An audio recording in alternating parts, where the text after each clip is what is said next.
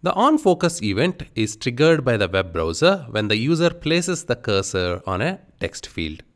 The onBlur is opposite to it, that is, it is triggered when the user moves the cursor away from the text field.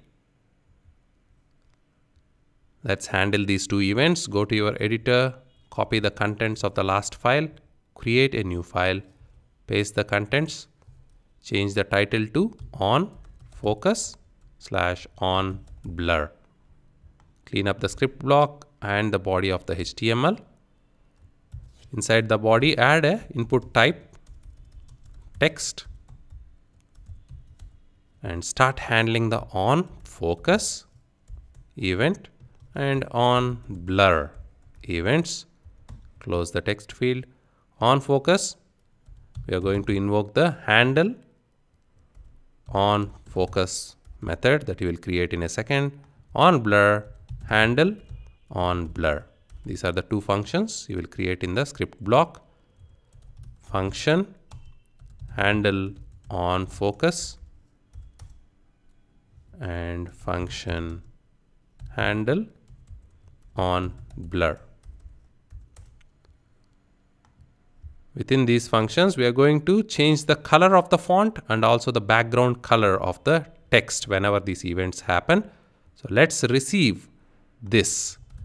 We need reference to the text field. This here will point to the text field from which this event is being raised and being handled. Here use X or whatever variable you want.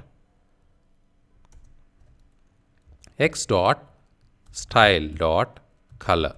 So we are changing the style, the color of the text in the text field is equal to, within double quotes, red. X.style.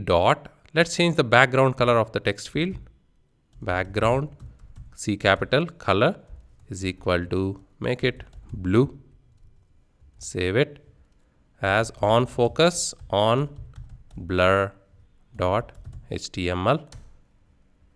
Copy the two lines, paste it in the second function. We are going to do something similar when it's blurred out, but the colors will be blue and red. It's the opposite. The background color should switch to red when the user moves the cursor out of the text field.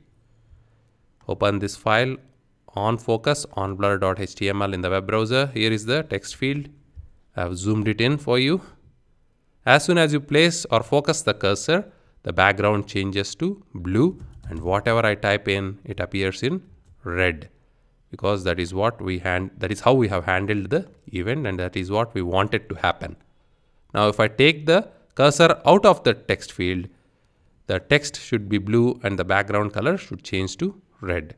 Go back to the browser, click anywhere else on your web browser, and the text color changes to blue and the background changes to red.